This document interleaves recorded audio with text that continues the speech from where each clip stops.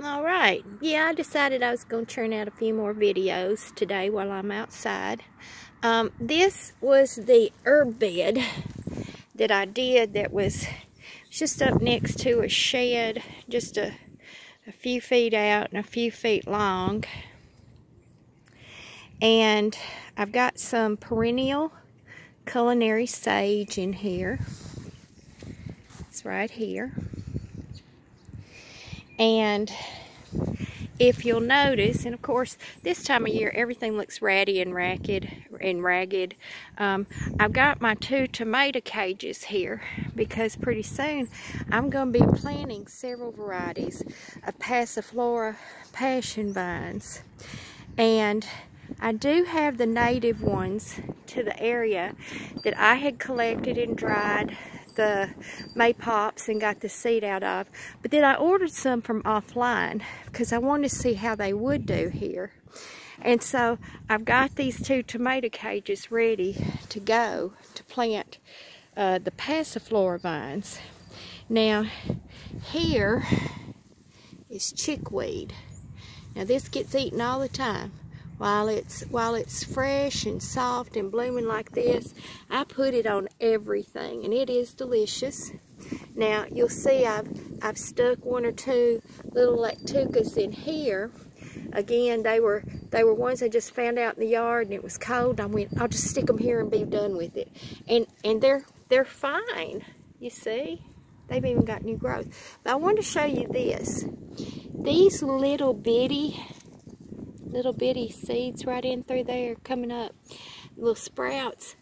I'm wondering if those are going to be mullein plants, because with that mullein plant that I grew, and I did a video on collecting the seed and how you do it, those seeds were tiny. And what I did was I went ahead and took that stalk and I just crunched it up, and I just let the seed fall all over in here in this bed.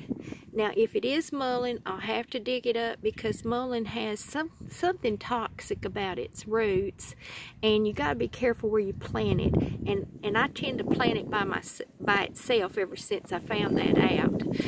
I do want to show you this, and I'm between holding my tripod and moving my tripod, so I hope it's not too jiggledy for you.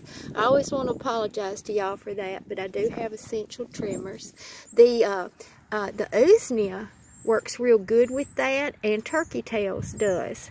But I hadn't been eating too much. I think there's a little bug going around at work, and I felt a little sick at my stomach, so I've mostly been ingesting ginger and that kind of thing.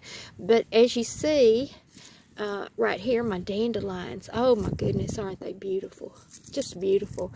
Now I'm not gonna make any dandelion wine because I have to let mine go to seed and replenish my yard. The first year here, I ate all the dandelion blooms out of my yard, and so I didn't have any dandelions come back the very next year. So what I did was I went over to the neighbor's yard and I picked a bunch of their blooms. I'm sure they thought I was crazy. Well, they know now what I do. And so I scattered them everywhere. And then I also go around digging up dandelion plants and bringing them into my yard. And anywhere I see little dandelions that have formed their little seed head, I snatch them off and I bring them back here and I plant them all over my yard. I just let them go.